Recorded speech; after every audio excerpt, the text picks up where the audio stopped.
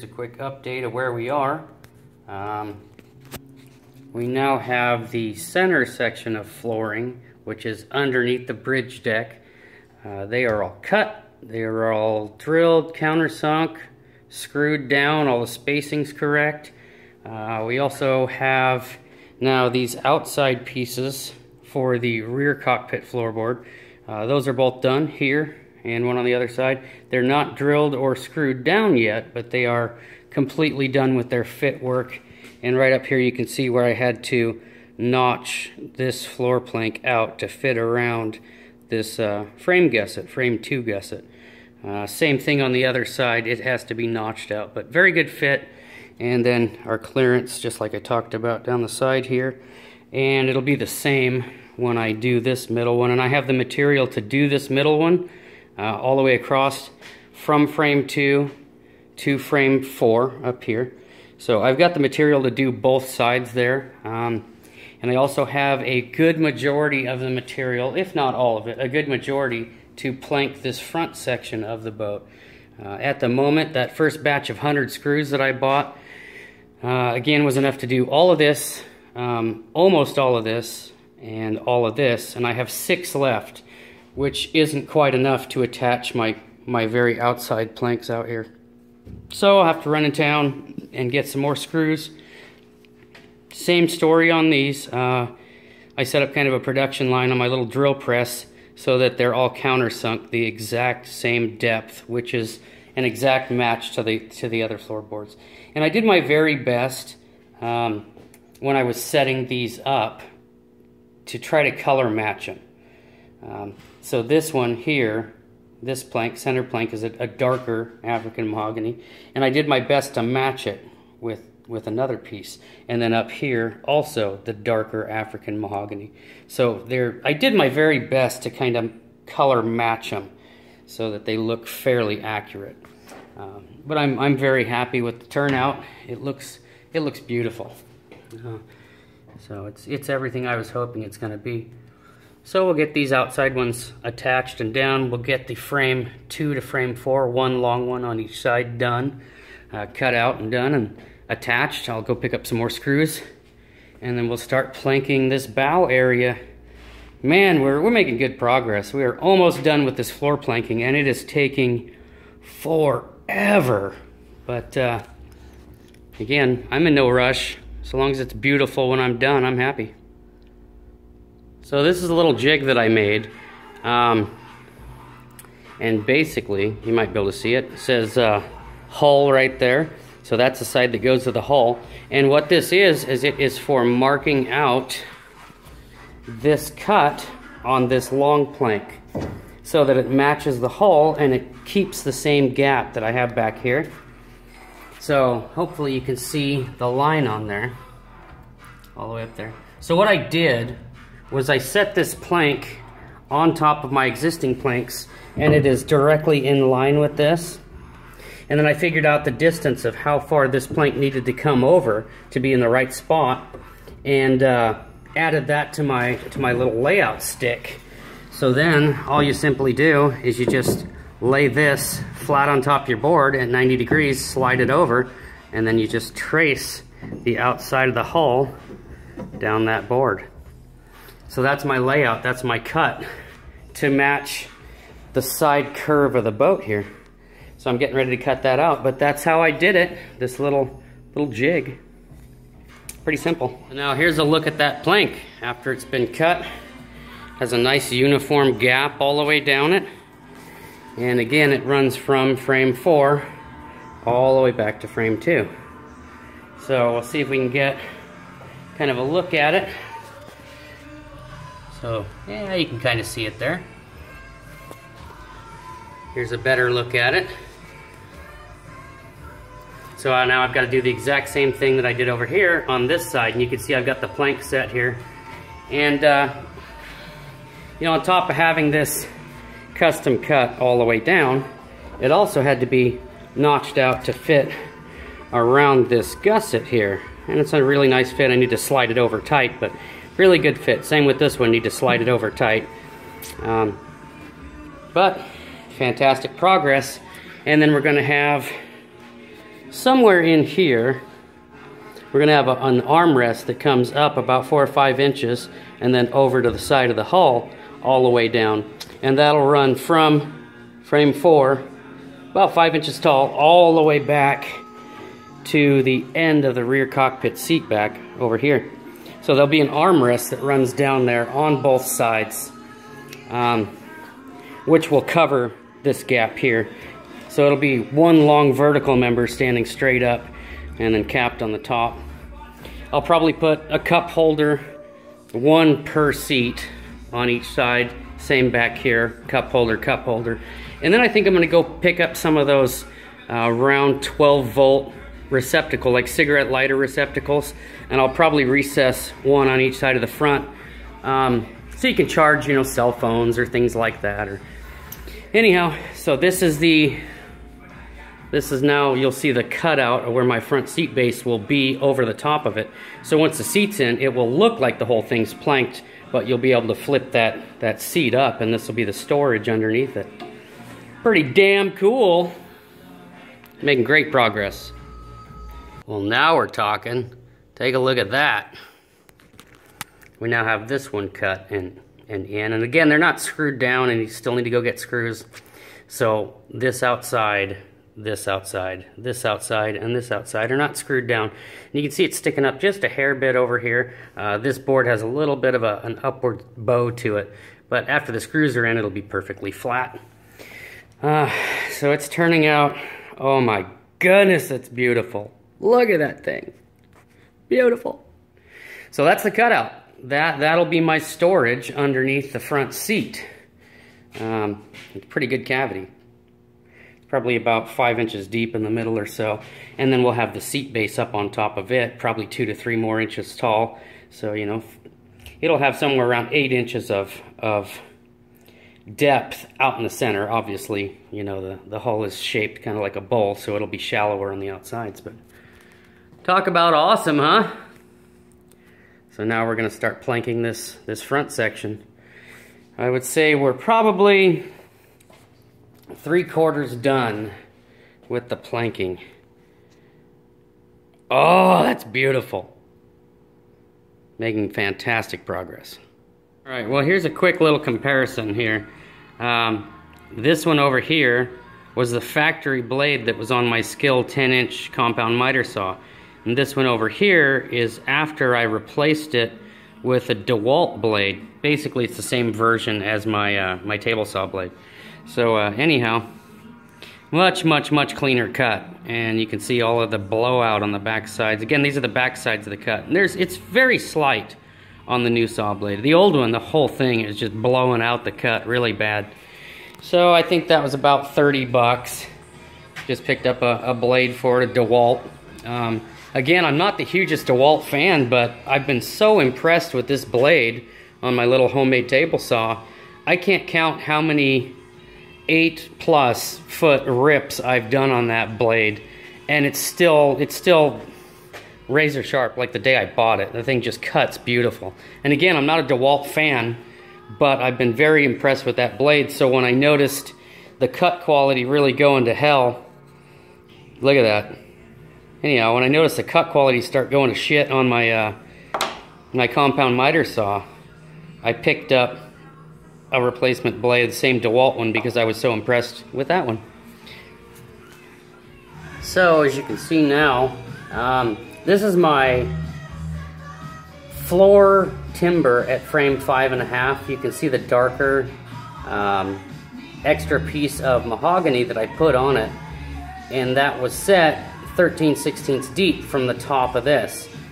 Well, when I was laying my straight edge on top of the planks back here, so it was touching these planks, and extending up to the front, there was about a 3/8 gap underneath there, meaning that I needed to raise this 3/8 to be perfectly flush with the rest of it. So that's what this light strip is on top of my dark strip. It's 3/8 of an inch tall, just extending that up a hair bit to match my flush. So that's where we are. We're getting ready to start cutting these forward planks. Had to raise the floor timber 3/8 of an inch. So here is a quick update. as you can see, we now have some of the forward planks cut. The two outside ones here and here, the 2-inch wide planks, you can see they're kind of sitting on edge because they're actually bumping into the corner of the hull up here. So beginning on this one is where I'll start my angled cut, about where my finger is, to follow the outside of the boat here. But they're cut, they fit well. Gotta pick up a little bit more material to do one more wide one, one more narrow one. Same out here, wide one and a narrow one.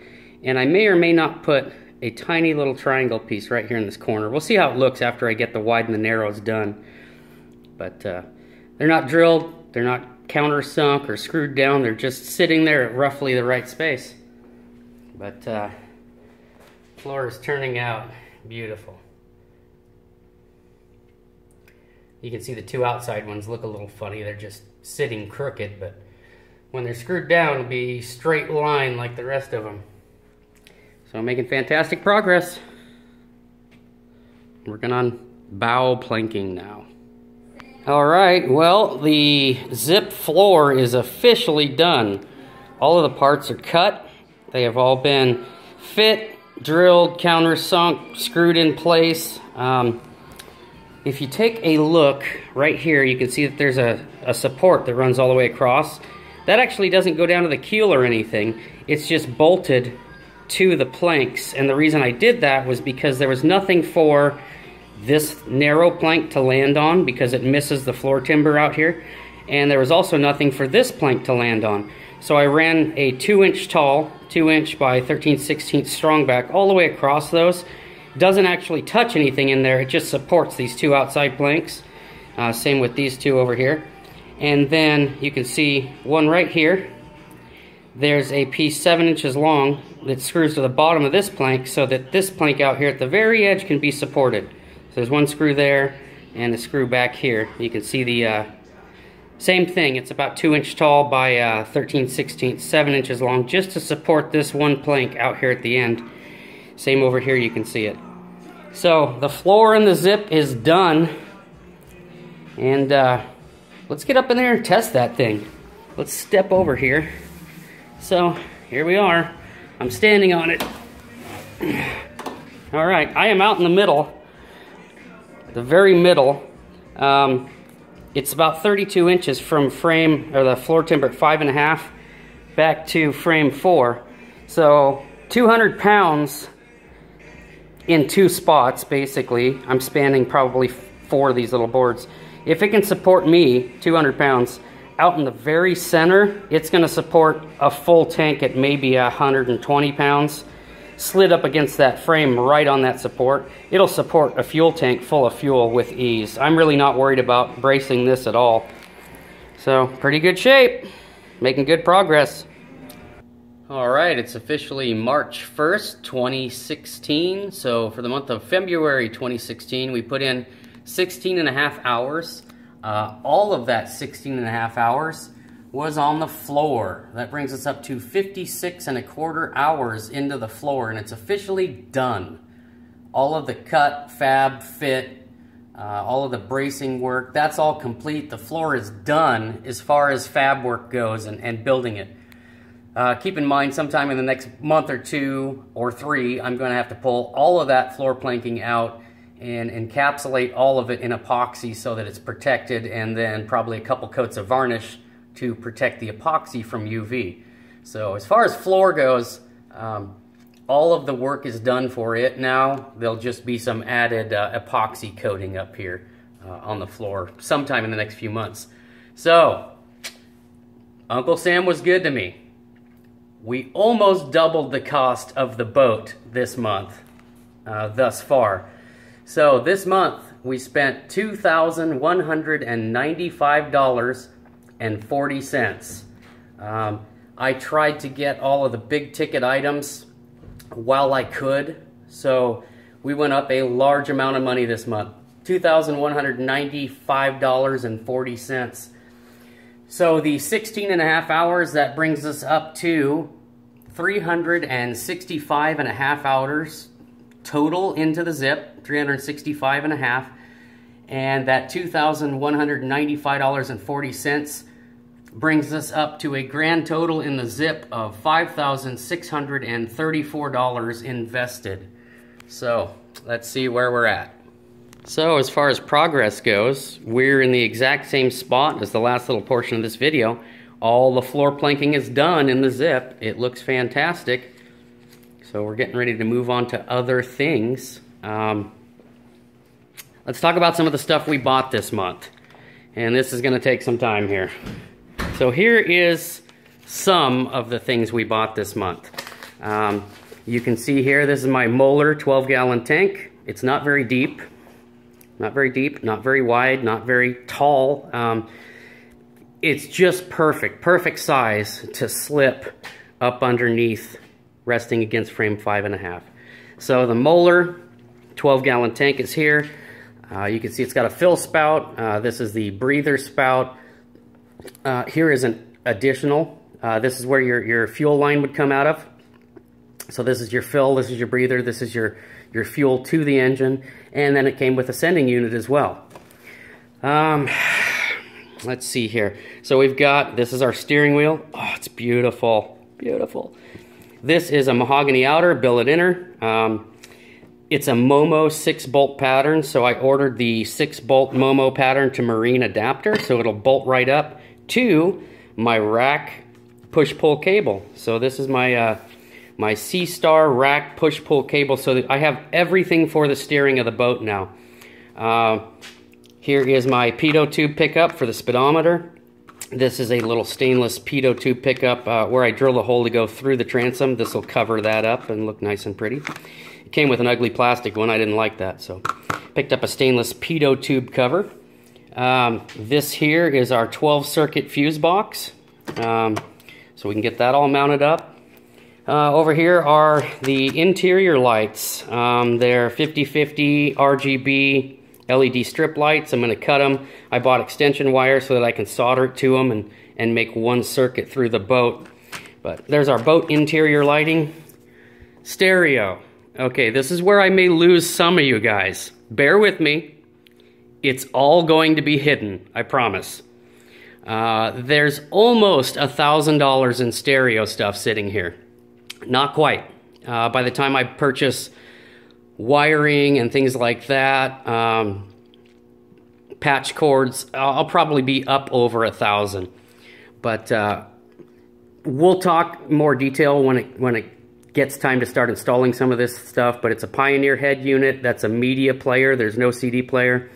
Pair of Kicker shallow mount 10s. This is their Redline series.